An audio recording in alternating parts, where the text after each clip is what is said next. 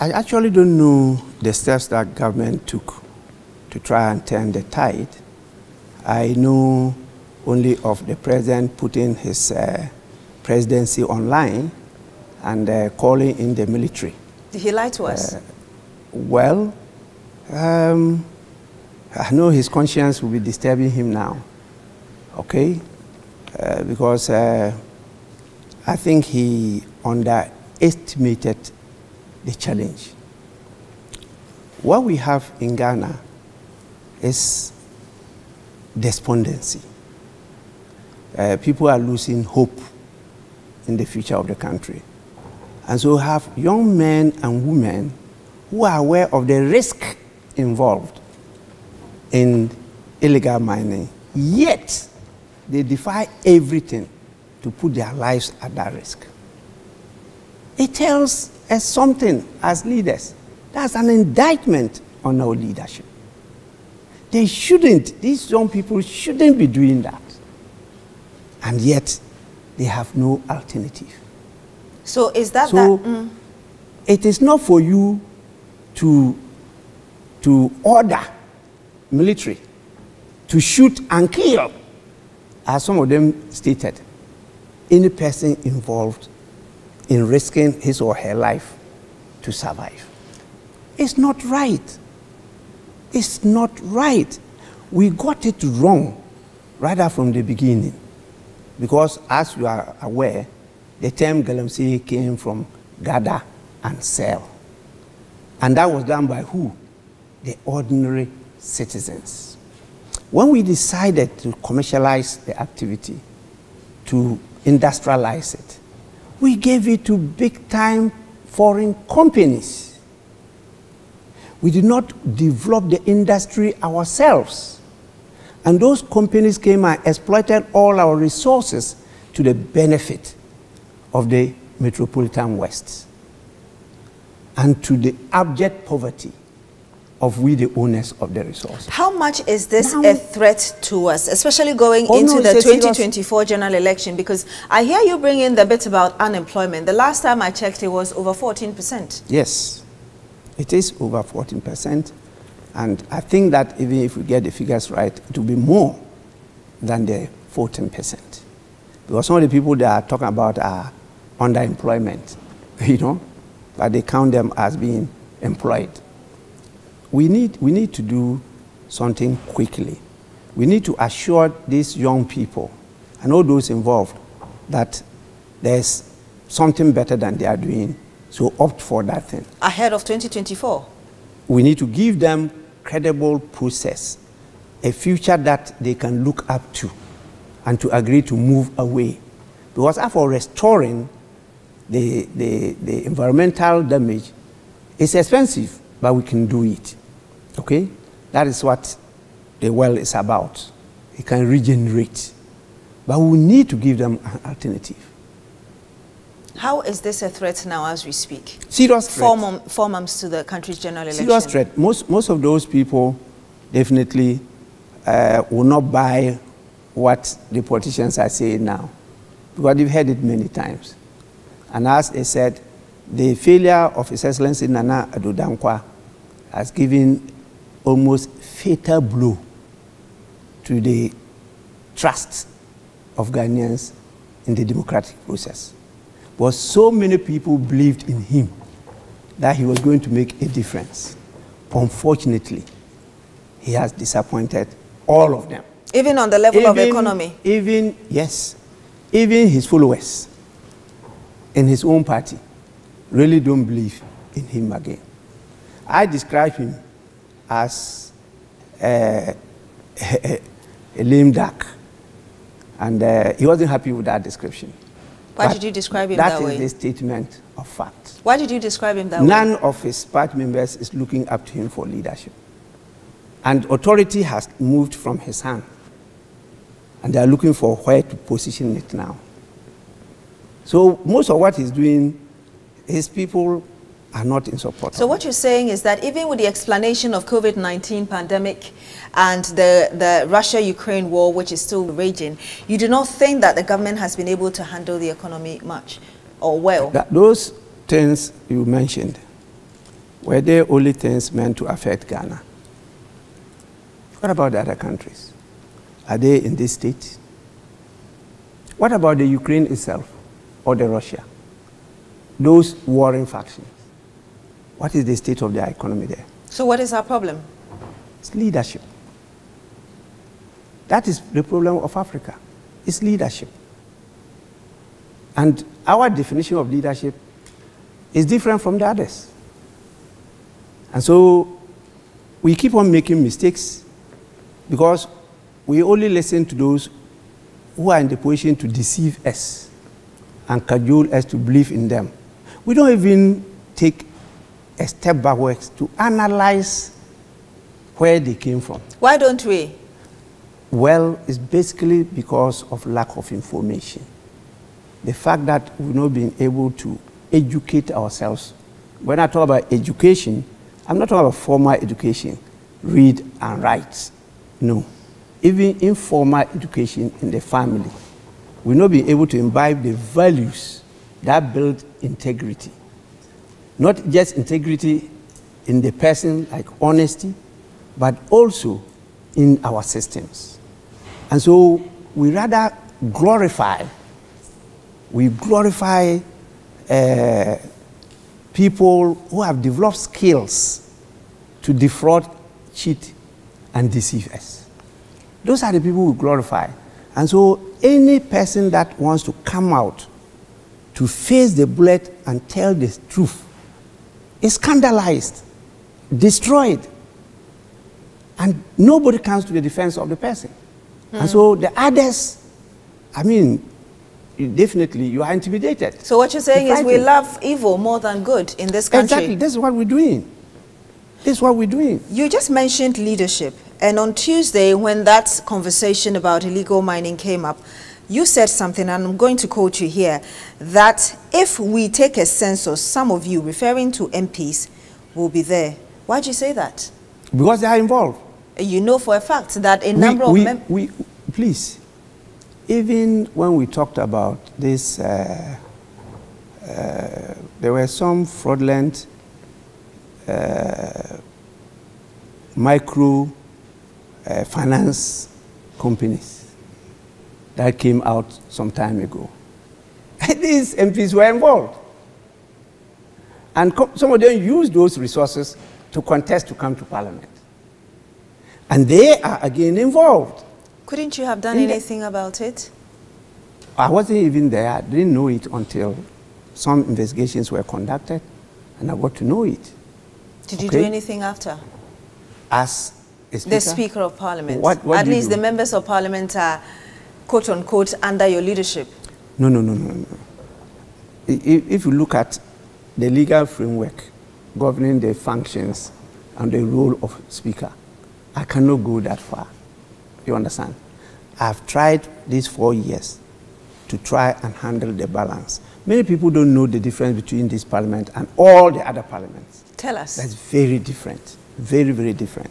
We had a plurality or majoritarian system before this Parliament. And therefore, decision taking was very easy. You had the numbers, you put the question, and the majority had it. This time around, there is no majority party in Parliament. We have complete hung Parliament. Not only in the numbers, but also in the gender. You understand? The ladies, 20-20. And all making 137-137. Do you think... With one gentleman being independent. Now, how do we take decision? And so most of the time, I have to create the opportunity for us to sit down to dialogue, to agree on daily basis the agenda we're going to execute for that day. And how do we do it? We agree every morning before I come to preside. But during the course of it, yes, the leaders are leading people. And so when the people disagree, the leaders cannot continue to sacrifice their lives. So sometimes they have to listen to the people. So things change on the floor. And that's why sometimes I say I'm taken by surprise. Okay? And we have to go back. So it became difficult for us to take decisions. it's also good for us because we've now been able to hold the government on a number of issues. Oh, so this near-hang parliament, as you used to refer to it, is actually good for us. Has it helped us? It has, and I will always preach that we need to be having it from time to time, if not continuously, because we need to build the institution of parliament. This democracy hangs on the strength of the institution of parliament. If parliament had been up and doing, this country would not be in this debt or in this mess. Because the structure that we have in our constitution, in spite of all the powers of appointment that have been given to the president, is in parliament. And parliament can hold the president really to account. When the president refuses to answer the call of parliament, if the state institutions see themselves as not government institutions, they will play their role by supporting parliament to implement the law. We talk about rule of law. We're not talking about rule by law. They are not the same. We need another opportunity to discuss that. And so, parliament has to be empowered. Almost of the issues people raise is because we've not delved deeper into it. The fact that as a member of parliament, you are given a position as a minister of state doesn't take away your role as a member of parliament to even criticize your own government. I did. I didn't find favor with some of my colleagues, but clearly they are happy I did. Certainly, because you were able to stay in parliament for almost 30 years. Exactly, and that is why from time to time they even call upon me to take some of this responsibility. So it's not bad to do what is good. You understand? And we need to carry this culture on. And no president can run over parliament. The system that we have. And when I started raising it, I met challenges. Because the system that we have, you need only 2/3 votes of the members of parliament to do what? Impeach a president. If you have to remove the speaker, you need 3/4. Which makes it more difficult to remove a speaker. And what I was simply doing was fighting to make sure that we strengthen the institution of parliament. I didn't sell my conscience to enrich myself, and that's one of the issues I want to stress. When we talk about prosperity, when we talk about greatness, when we talk about the growth or development, we're talking about the community, the country. We say America is rich. We don't say the Americans are rich. But in Ghana, in Africa, we are translated to the individual. And so the individuals try to aggrandize.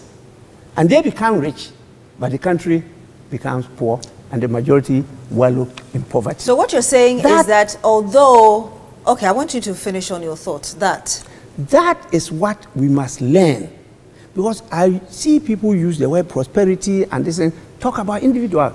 All of you who have visited America, you know that the people are not rich, but they have a system in place that takes care of their priorities and make life worth living. But they don't have cash, they don't have property, but there's place for them to lay their head comfortably and to give up their best until they go back to where we all came from. So it's very important we get that sense of building the country, the nation Ghana, not ourselves. So I hear you say we need to empower parliament. I hear you also say that it is not bad to do what is good. And the reason you're calling for the empowerment of parliament is so parliament will be able, as one of the three arms of government, will be able to hold the government accountable. And you are also saying, if I heard you correctly, that although you were selected from an opposition party as the speaker for a hung parliament, you've tried your best to ensure that you're balancing the equation, even sometimes against the party that nominated you. That's what you're saying? Truly, and they all know it. And my colleagues in parliament, they know it, both majority and minority.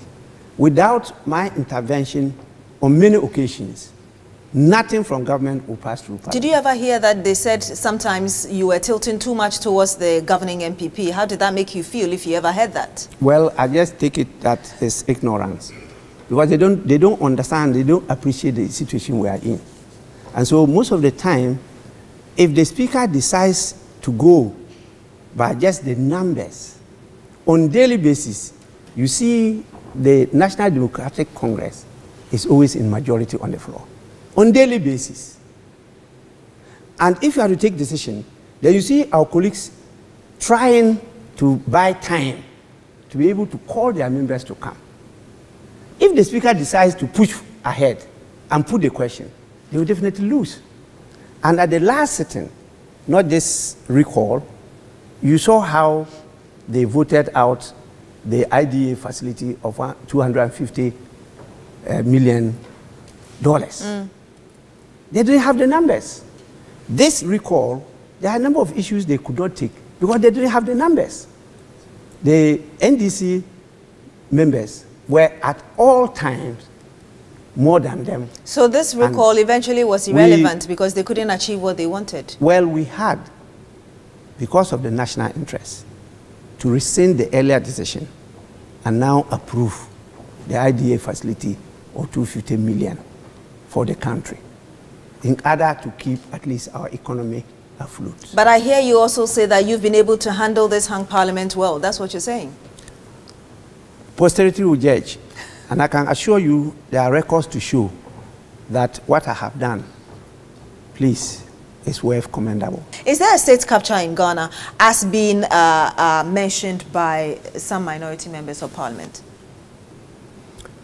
Well, let me say that Ghanaians generally are very good people, and they know what value is, what is right and what is wrong, and they know how to reward and commend people. And for this period, as you recall, a number of traditional areas have called and honored me with some titles. So I am Na, I'm Nana, I'm Togbe, you know. Which one would you want us to refer you to? Well, I'm all. You know, as a speaker, you present everybody, and that is what I've been doing for these years. I think that the people who talked about state capture have tried to produce evidence to support that, and there's strong evidence on the ground that there is really a process to have a complete state capture. Do you believe those documents?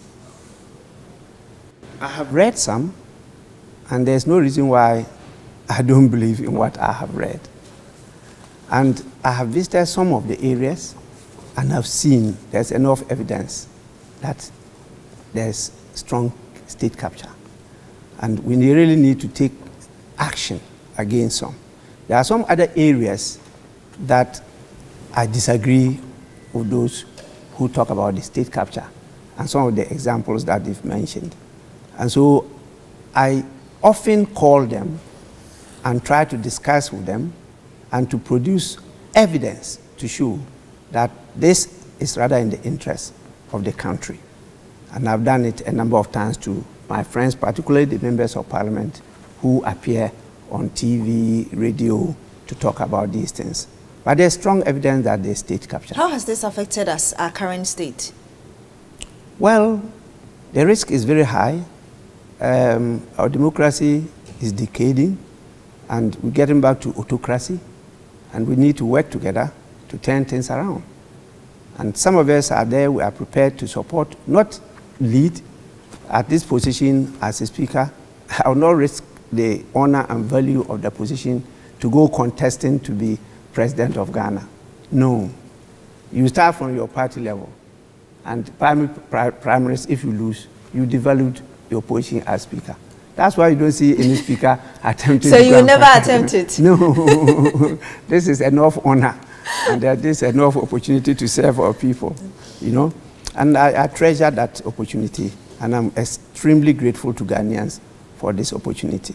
We are a beloved country, loved by many. In fact, we are the mecca of the black race. They see Ghana as the place to go. All black people all over the world. And so forth. They want to see us really be the black star of Africa. Unfortunately, we now nosediving, and people are disappointed. Would you say so that we need to do a lot? Would you say that the sale of some Senate hotels could be one of the reasons you're convinced that there's state capture? Actually, it looks like in the lexicon of some people, conflict of interest doesn't exist.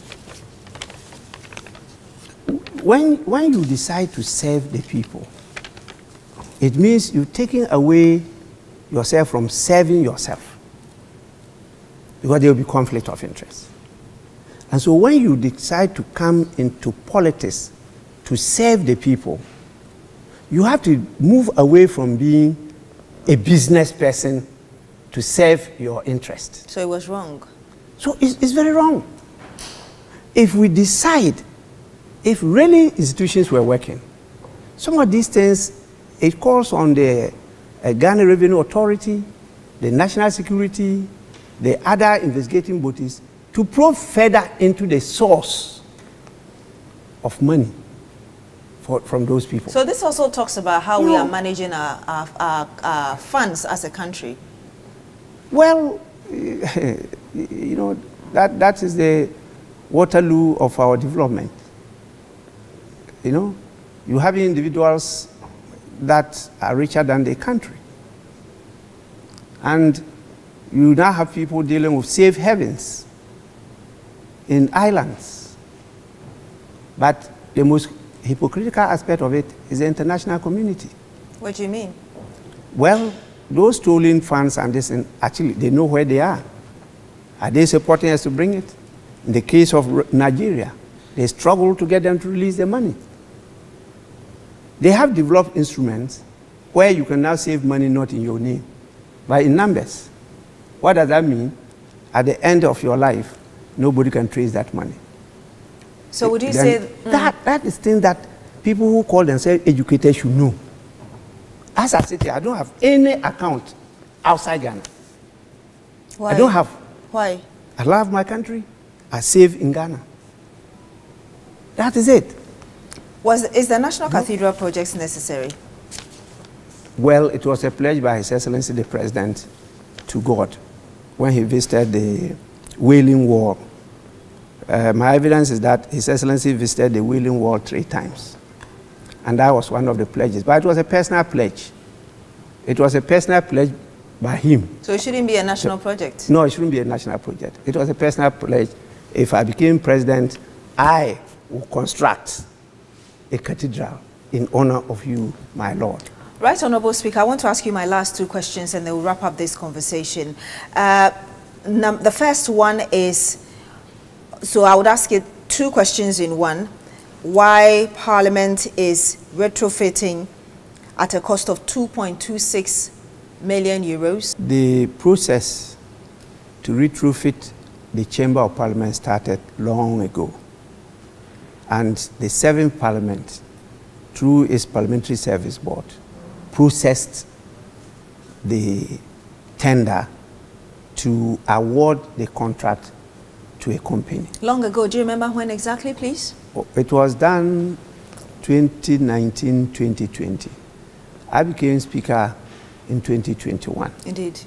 And so when I took over, we saw that the situation was getting worse. And on many occasions, the systems broke down. So Parliament couldn't function.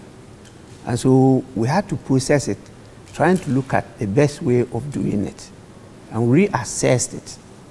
And by the time we went to award the contract, that is, re-award the contract, the equipment had been upgraded.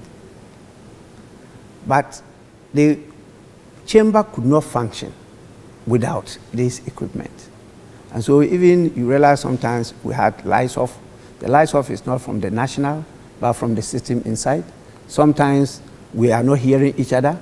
And as Speaker, where I sit, I really struggle to hear what the members say. Without the microphones? Without the microphones. Even with the microphones, there's always some interruptions. And particularly when some members are trying to whisper, Sometimes they come out loudly and interrupt whatever happens. But the speaker should be on top. You must be all ears, and you have to sit for those period of time, usually 4 hours continuously, listening, understanding, and guiding the House, and from time to time, giving rulings. And you have to have a system to be able to transmit all this to you and for you to respond to the situation. And that was breaking down. So we had no alternative than to do that, particularly as we are getting to the end of this parliament, and there will be a new parliament. Everybody witnessed what happened when I was being elected. It's because we had to do things manually. And so the system that we have now will allow electronic voting. That actually reminds me, why didn't you do anything about it? Because it was a clear invasion of parliament by the military. It was actually a coup d'etat. But I am a party. How impartial will I be in handling something that dealt with me? It's unlike the US one, where the Senate were being asked to validate election results. And Trump and his people came to attack the Senate. That's different. This had to do with members of parliament who were struggling to elect the one now presiding, and after that, he got the deputies sworn in. And now, these are actions that breached the law. So the law enforcement institutions should be those that should come in to investigate and prosecute. Not Parliament itself that will be self-serving, where the same members of Parliament who were involved will now be formed into a committee to investigate themselves and to bring a report to the person they were struggling to elect to preside and take action against people. That, in my humble opinion, I thought was the conflict of interest. Are you for the bill introducing sirens and special treatment for MPs on the road? There's no such bill. There's no such bill. There have been an instrument meant to amend the existing road traffic regulations. And that was being discussed outside Parliament at the formative stage. It hadn't yet come to Parliament when the issue broke out. But the reason that the members made those proposals were based on the fact that the other arms and state institutions were being given that opportunity, but not Parliament. So you are for it? I am not for it. Okay. I'm not for it at this stage, that the facility should be available in the system for everybody. When there's emergency, then you call on the police to lead you. It should not be open to everybody. But it's not also right to let it be like it's the property of the president. Only the president can use the siren, and also ambulances and the rest. So you're looking for fairness, that's what I get. Fairness. Why should the IGP use the siren and not the Chief Justice, not the Speaker? Like what happened during the time of the demise of our former president. And we had to rush to swear in the vice as constitutionally demanded. We should be caught somewhere and we don't have that facility. So that facility should be available for all. That even in your situation, if there's an emergency, you should be able to call for that facility to lead you to the nearest facility, health facility. You understand? But it's not good to discriminate and restrict it to some people. We keep on glorifying and giving power, absolute power, to an individual. And that is not democracy. Right. That was what we discussed recently when they now brought the instrument to Parliament yesterday. And people were talking about people being bold and speaking the truth and letting Ghanaians understand what the situation is, not misinforming people.